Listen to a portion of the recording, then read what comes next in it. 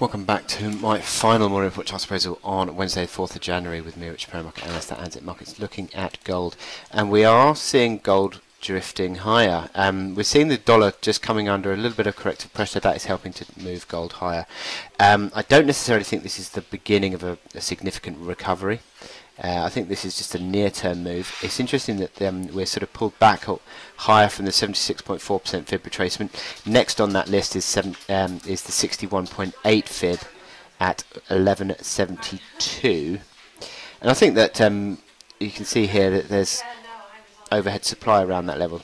The reaction low that we saw in late November, consolidation in early December, and I think ultimately that sort of drives a bit of overhead supply, which ultimately is likely to limit this recovery as the market just unwinds. And I think that is just all it is doing. 52 on the RSI, you could see maybe 55, maybe 60 on the RSI, but ultimately I think this is just an unwinding move. MACD line is just coming back towards neutral. It looks as though, I mean, every time the market has unwound on this RSI, sort of 60s seems to be an area to get to. So maybe there is a bit of upside potential in this move towards 1170 area. But I think generally speaking that would be likely to be the limit before you start to see the market sort of coming off again, because I think generally the dollar will continue to strengthen and gold will subsequently come under pressure.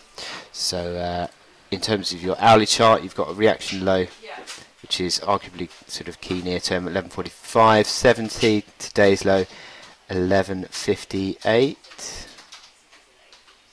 Sorry, 1156.